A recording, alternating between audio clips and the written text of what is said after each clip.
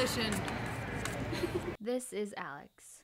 She is a dear friend of ours who we found out has never actually been to IKEA. We were shocked. We were confused. How could somebody have gone through so many years of their lives without venturing into the wonderful Swedish world that is IKEA? Something had to be done. One of the many things that I love about Alex is just listening to her talk, because I could just listen to her for hours and I love hearing what she has to say about the world. Not in Mexico, especially Tijuana. So guess how long this meat was laying out there, bro? A long time. But guess what tasted good? This meat that was laying out there a long time. So was I nitpicky about it? No, because there was cactus in my salsa. So after sharing a few fun anecdotes, we finally made it to the nearest IKEA, and oh my gosh, the excitement, the wonder. I cannot wait to have meatballs and salmon. That's only $7. Wrote that just now. So it was really good, thank you.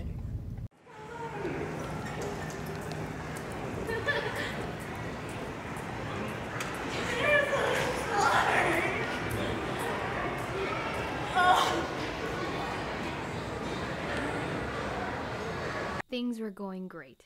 I'm gonna read it so I can win. Okay. Shark Trail, play to win, your very own. Is this called a pencil or is it called like a Spixabis? No, it's a pencil. Okay. Unexpected corners. So spot the black hedge as you go, marking them on this map.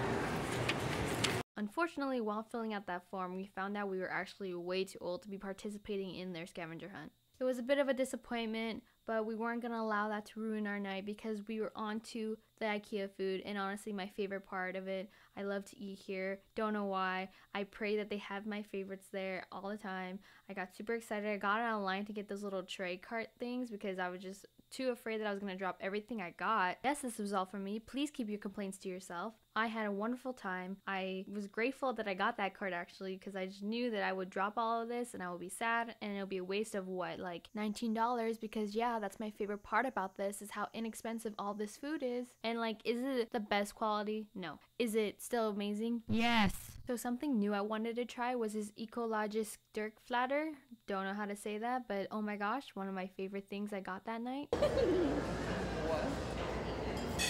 I like that a lot. It's like an elderflower extract juice thing, don't know, but 10 out of 10 recommend. 9 out of 10 dentists recommend. That's how great it is. But the drinks do not stop there. No, I got the ecologisk Lingen.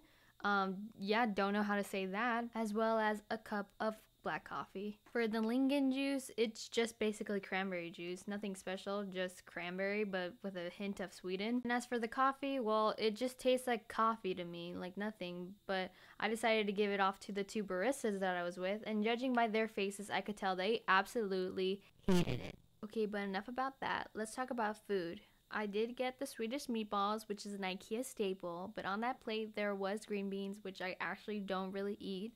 I am the pickiest eater of my family, and this was the first time I ever had green beans. They weren't terrible, they just weren't amazing, so glad I wasn't missing out on anything all those years. Next plate I had was this salmon and quinoa. Salmon tasted good, tasted just how I expected it.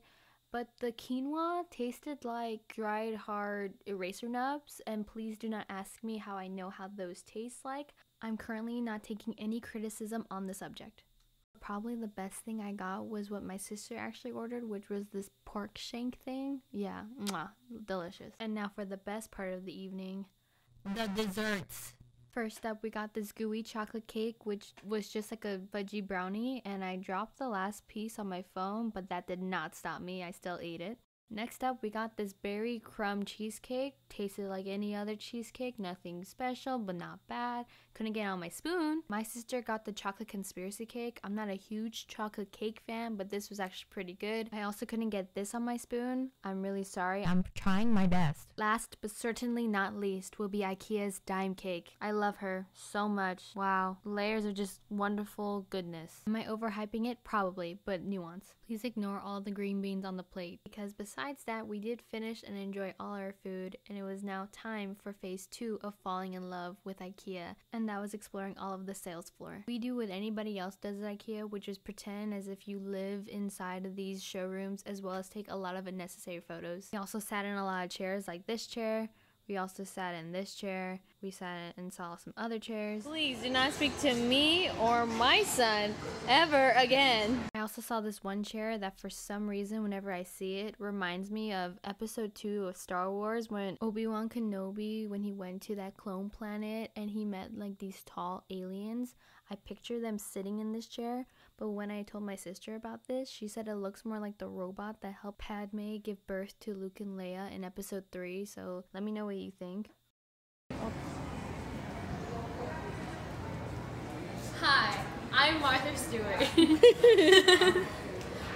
More reasons to love IKEA is finding all these little accent pieces you could put into your own home, like wooden birds, a discarded carton of milk, probably from a child, as well as a dirty old fedora.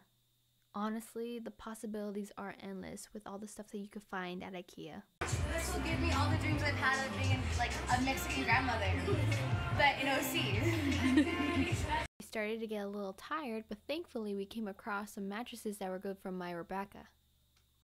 Afterwards, we made our way downstairs and found a group of friendly plants and succulents. Alex also taught me the importance of pruning that day. And immediately after that, my phone actually died, so thank you, Natasha, for letting me use your phone to record the rest of this night. Speaking of not being hard on yourself, guess what I did? I got more desserts because I have no shame. Like I told you, I love eating here. Something that we all got was this Ecologic cider Peron. Not saying that right either, but it's this pear soda that I get here all the time and I love so much. I also devoured my soft serve, but I put aside my cinnamon bun because I knew I was not going to be able to finish it because I am still human. I do get full. Unfortunately, the store was closing soon, so it was time to say adieu to IKEA.